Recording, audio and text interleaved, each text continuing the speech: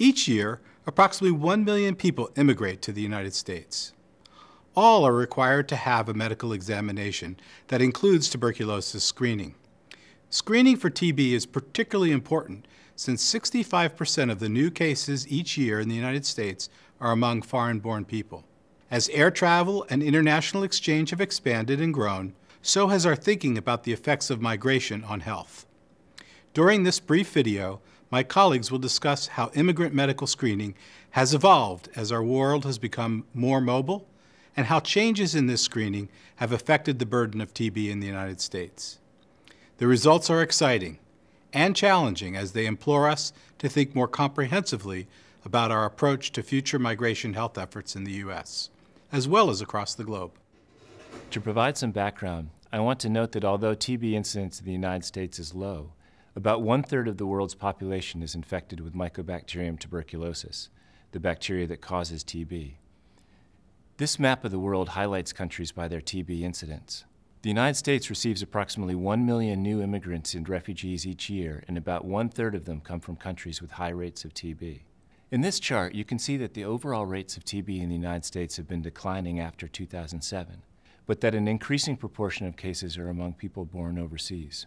Note that our study focuses on changes made in 2008, which likely contributed to the decline in the number of cases after 2008.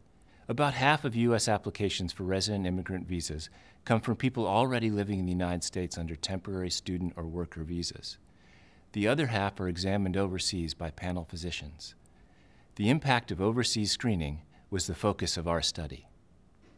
Before 2007, our screening of U.S.-bound immigrants and refugees used smear-based microscopy to test for TB. In smear microscopy, a small sample of thick fluid from the lungs is placed on a glass slide. A stain is added, and then the slide is examined under a microscope for signs of TB. However, there are many cases of TB which will not show up on a smear, but will appear using sputum culture testing, which tests to see if a fluid sample will grow TB mycobacteria.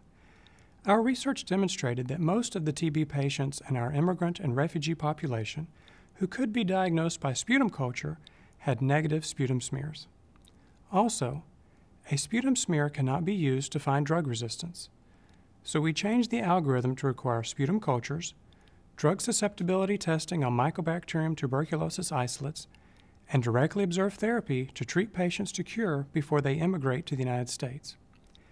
To implement the program, we worked closely with U.S. consular sections, the panel physicians who are screening the immigrants overseas, the International Organization for Migration, the International Panel Physicians Association, and national TB programs to develop the resources for TB laboratories and TB treatment and to provide training to the panel physicians. We're very proud of this program, as it highlights how strategic program implementation can have a strong public health impact.